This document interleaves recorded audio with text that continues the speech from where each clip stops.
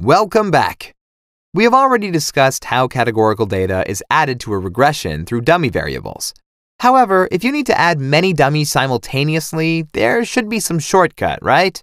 Well, Pandas is equipped with a very useful method called getDummies. GetDummies spots all categorical variables and creates dummies automatically. An extremely important note is that if we have n categories for a feature, we have to create n-1 dummies. Why is that?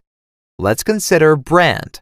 There are 7 categories: Audi, BMW, Mercedes, Mitsubishi, Renault, Toyota, and Volkswagen.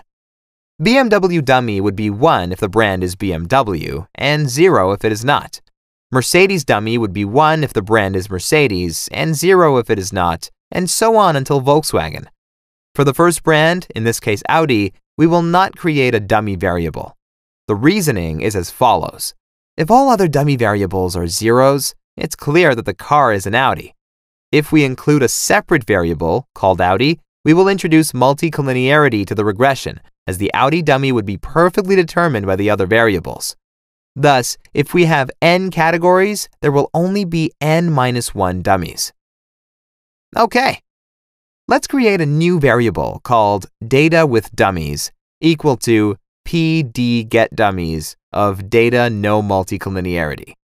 We'll add an additional argument drop first and set it to true in order to make sure no dummy is created for Audi. Okay, let's check the newly created data frame.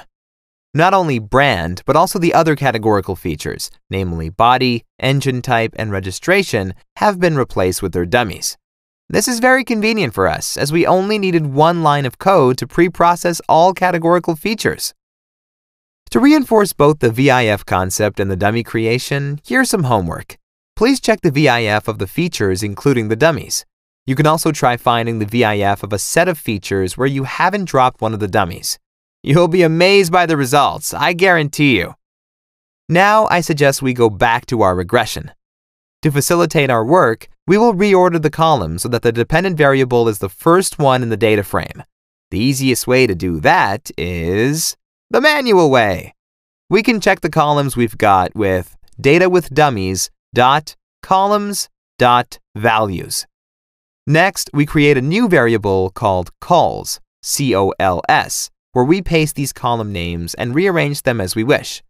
We can simply place log price in the first place and leave the rest unchanged. Finally, we will store this in a new data frame called data preprocessed. So data preprocessed equals data with dummies, brackets, cols, and we will have a rearranged data frame. Great! In our next lesson, we will standardize the data and create the regression. Thanks for watching.